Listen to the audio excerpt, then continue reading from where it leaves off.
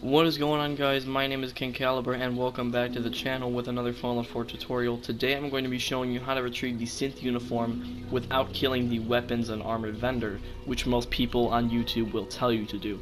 I have found an alternative way within the Institute to get the synth uniform without killing this guy. I mean, how crazy does that sound? Everyone on YouTube is going to tell you to kill this guy to get the synth uniform, which is just such a bad choice because he sells the Experiment 18A, which is an automatic plasma rifle, legendary, and it's supposedly one of the best guns in the game.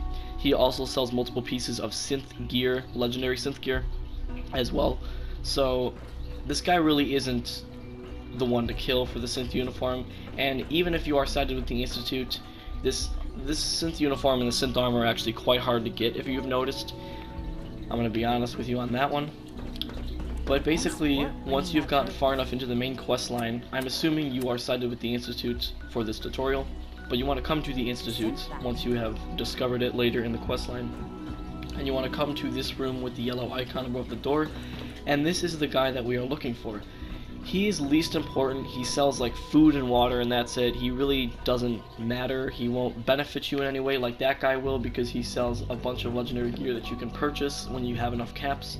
This guy really doesn't matter.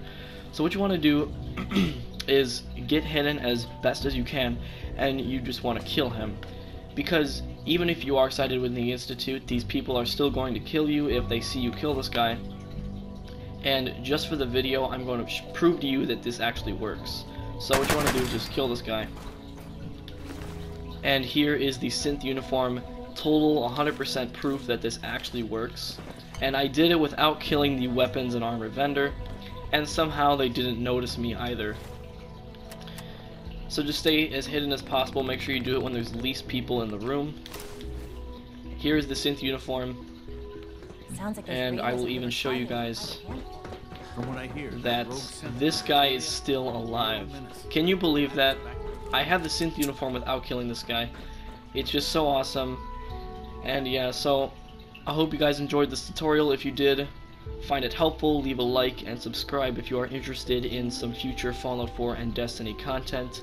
Anyway, my name is King Caliber. Stay updated and I will see you guys later. Peace out.